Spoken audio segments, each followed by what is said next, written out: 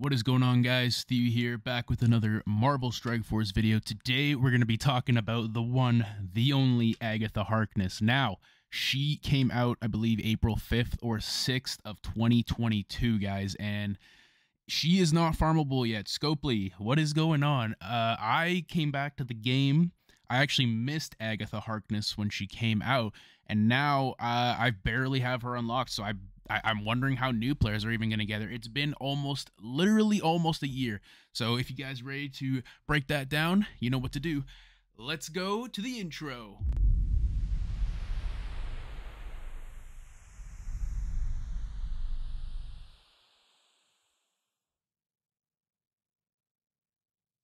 All right, so here we are, guys. We are back at it again with another Marvel Strike Force video. Today, we're going to be talking about Agatha, and as you can see, my Agatha is only 4 stars. That's right, you heard me, 4 stars, and that is all I get. So, when I came back to the game, I missed Agatha. I missed the entire Darkhold team. I did not get any of them unlocked when I first came back to the game. I believe I came back to the game once I want to say Bionic Avengers came out, somewhere around there, but here we go. This is my Darkhold. I am preparing for Apocalypse, and as you can see, they're all 6 stars, 7 stars, almost maxed out. And would you look at this, my Agatha Harkness is 4 stars. Now, she is by far the best member of the team, in my opinion, besides obviously Morgan Le Fay, which is probably why she's not farmable yet. In fact, they actually had to nerf her, I believe, when she was out in the earlier times. I think she was way too overpowered, which is why I think now they are scared to release her as a farmable character. She is by far the best character on the team besides Morgan Le Fay. Again, gives them all barrier, heals them up, has all the control.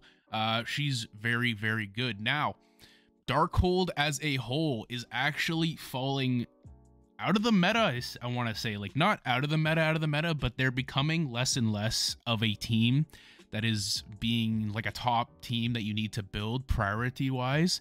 They don't even get used in Cosmic Crucible anymore because Scopely just hates them in Cosmic Crucible for some reason, because they're so good. They can beat all of their rooms. They're out. Okay, so me saying they're out of the meta, as in they're out of this meta. So you don't get to use them in Cosmic Crucible anymore. The arena, you don't get to use them in arena anymore because Apocalypse is out with the 4 horsemen. You still use Morgan Le Fay, so build up Morgan Le Fay. I have her as a striker, and I actually, let me tell you, I had her as a skirmisher, and I regret that immensely. And then I bit the bullet and just made her a striker instead, because I just found that she was way stronger as a striker. Agatha, I don't know what it's like to have a big Agatha. So she's built up to level 85. Now, one thing I do want to say is the only reason why I have a 4-star in the first place is because of all the accumulative events / calendars they've given us over the year with all the shards and everything. I haven't gotten her from a mega orb. I've gotten her from a premium orb maybe once or twice. And that's it. Like, I'm not even close to a 5-star. Like, if I was closer to a 5-star, or if I had a 5-star, I'm just worried about newer players when they come to the game. Like, how are you going to tell a newer player to go build Darkhold when they can't get Agatha in any way, shape, or form? And that really concerns me. In fact, I actually believe that Scopely should make Darkhold a team for every new player, because they're the first horseman team. They want people to go chase Apocalypse, right? Give them Darkhold, let them start building up towards that Apocalypse, you know? Give them something to work towards. You should have given them Darkhold as in part of the time heist. Make them 6 stars, I don't know, build them up. Give everybody Darkhold. Like, at this point, I think it's ridiculous. Over a year for Agatha. She is nowhere near as good as someone like, let's say, speaking of which, Icarus. He's not really farmable either. He has a slightly higher % chance in the premium orb over Agatha. I have him at 5 stars now. This is all I've gotten on him. Again, free-to-play player.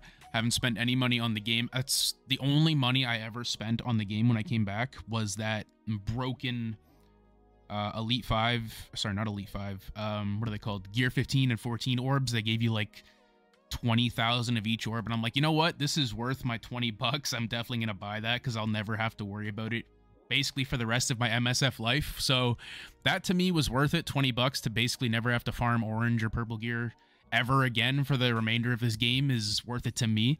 But yeah, Icarus is still not farmable technically either, and I still have him at a 5-star.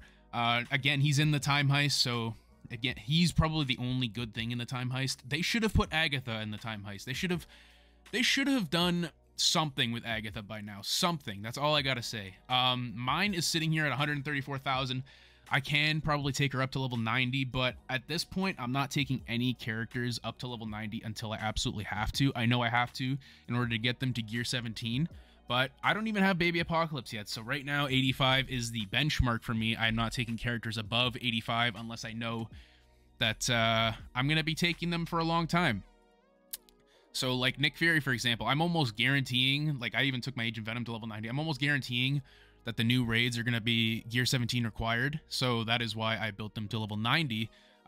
Again, see my Dark Beast, level 85, She-Hulk, 85, Brawn, 85. They're all 85. I'm not taking them to 90. In fact, I'm not taking any character to 95 either, and I don't recommend anybody else take any characters to 95, except for maybe like 1 or 2. I'd say Kang and Icarus. Those are the only 2 that I think you should take to 95 right now, because they are the damage dealers, and they are really, really OP when they do their damage, so you want them to be as big as possible. Now, again, what can they do to Agatha if they really, really don't want to make her farmable? Yes, they could put her in the premium orb at a 2% drop rate. They could make a new milestone orb and put her as the 5% drop rate for a milestone orb or something like they did with Kestrel and Deathpool. I don't know. They're not going to make her easy to farm. It's been over a year, and I don't think that they're ever going to really release the farmability on her. Like, as in release, I mean put her in like a Blitz store or something. They're not going to do that. They're going to make her farmable in some way, right? Like, that's just the classic Scopely way. This is my plea to make Agatha farmable. It has been over a year, Scopely. Over a year since Agatha has been released. Almost over a year, sorry. It's, I think, coming up April 5th or 6th is when it'll be exactly a year. So it's coming up soon, guys. Like, where is she? I've only been able to get her to 4 stars. And as a player who's coming into the game now, I seriously worry about anyone, or recommend anyone, building Darkhold, because you're not going to get Agatha. In fact, what are they doing now? They're even being stingy on the, what is it? They're being stingy on the anniversary calendar. Look, they gave us 25 of these newer characters that literally just got released. 25 of each, right? Agatha, they gave us 10 shards. 10 shards! Wow! What am I going to do with 10 shards, Scopely? Am I gonna rank up my Agatha? I don't think so. It takes about 130 to get to rank to 5-star, and then what's that? 200 shards to get to 6-star? Woo! Alright, anyways, that's just my rant of the day. I am seriously concerned about Agatha. I don't know if I'll ever get her to max level. I don't really care at this point anymore, honestly. Just make her farmable, guys. Like, she's really not that special anymore. Like, she's good. And she'll probably make, you know what they're worried about? They're worried about the Wakanda. They're like, oh, if Darkhold can beat our overpowered Wakanda team, why would we give out Agatha? She's like the greatest member of the team. They'll make them so much better. They're just not, I don't know. But anyways, guys, that's all for me today. Hopefully you guys enjoyed the video. If you did, feel free to like, feel free to subscribe, and all that good stuff. I will be definitely making more videos in the future. I just wanted to do a quick rant on why Agatha needs to be farmable already. Like, it's been almost a year now, and I'm seriously upset about it. As you can tell, I really just had to come on and make a rant about it. So hopefully you guys enjoyed. If you did, leave a like, all that good stuff, and I'll see you guys later. Peace!